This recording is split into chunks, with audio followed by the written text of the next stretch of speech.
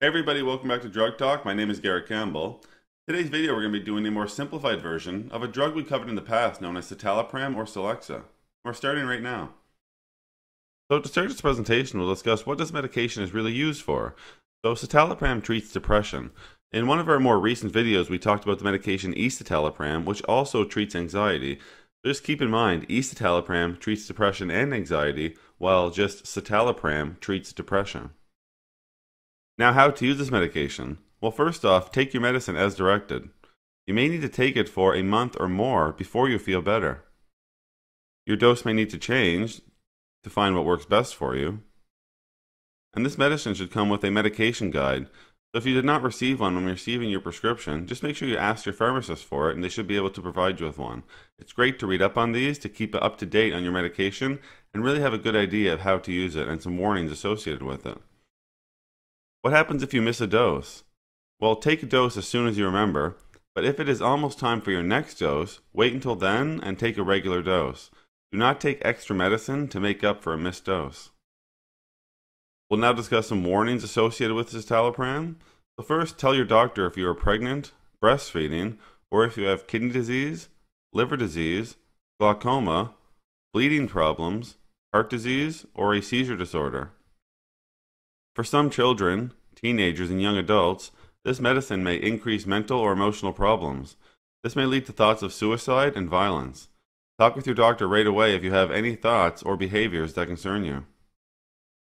This medication may cause the following problems. So serotonin syndrome. This would be more likely if you are also using other medications that also affect serotonin. An increased risk of bleeding problems, low sodium levels, or heart rhythm problems. This medicine may make you drowsy or dizzy, so do not drive or do anything that could be dangerous until you know how the medicine makes you feel.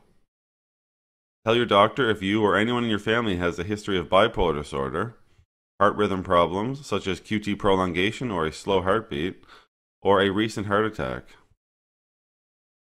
Do not stop this medicine suddenly. Your doctor will need to slowly decrease your dose before you stop completely. Your doctor will check your progress and the effects of the medicine at regular visits, so be sure to keep all of your appointments and get blood work done as necessary. Now, in terms of side effects, for these side effects listed here, you would want to call your doctor right away or go see your physician if you were to experience any of these. So the first one would be an allergic reaction, so that could be itching or hives, swelling in your face or hands, swelling or tingling in your mouth or throat, chest tightness or trouble breathing.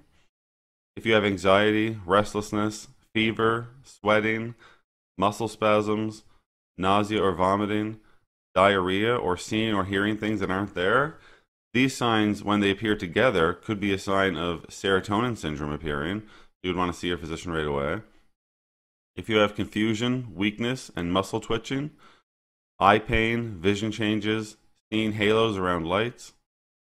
If you're feeling more excited or energetic than usual, racing thoughts, or trouble sleeping, this could be signs of hypomania or even that you're being pushed into mania by the medication. Call your doctor right away if you have seizures or unusual bleeding or bruising. If you have lightheadedness, dizziness, or fainting. Thoughts of hurting yourself or others, or painful, prolonged erections. Now for these side effects here, you just want to talk with your doctor at your next appointment, or you could talk to your pharmacist when you're picking up your next prescription. But these ones would not be an emergency by any means. So drowsiness or sleepiness, dry mouth, a headache, decreased appetite or weight loss, and sexual problems. Alright everybody, that's all we're going to talk about today with citalopram or Celexa. As always, I'm very thankful you took the time to come by and watch one of my videos.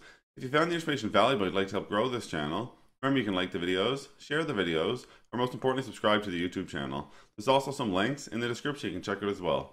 So for today, take care.